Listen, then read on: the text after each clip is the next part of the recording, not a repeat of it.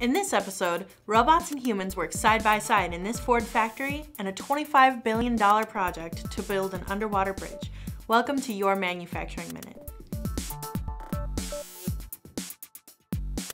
By 2035, the 680-mile trip from Kristiansand to Trondheim in Norway could drop from 21 hours to just 10.5 thanks to a new proposed project. Norway is riddled with fjords, geological sea inlets with steep cliffs, beautiful but highly inconvenient. That's why the country is considering creating submerged floating bridges within its fjords to reduce travel time. The tentative plans detail two curved 4,000-foot-long concrete tubes about 100 feet underwater. The tubes would be held up by pontoons on the surface and could possibly be bolted to underwater bedrock for additional stability. The benefits? Rough weather couldn't affect the structure underwater, and it would offer easier access to rural residents, especially in an emergency.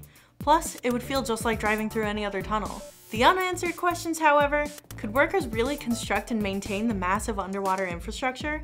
Additionally, the effect the wind and waves might have on the structure is still unknown. Is this form of infrastructure a viable solution to growing demand for faster travel? Let me know your thoughts by commenting below. The robots are coming.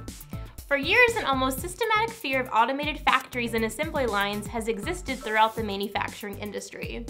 The narrative being that robotics will swoop in and not just displace, but replace factory workers. Although the waves of anxiety and optimism continue to ebb and flow throughout specific industries, more news continues to pop up that shows how robotics could actually make life easier for their human coworkers. The latest examples from a Ford factory in France where humans and robots literally work alongside one another. On the plant floor, Ford's collaborative robots place shock absorbers on the vehicle. Then the human worker can use the robot to help lift and position the part in the right spot.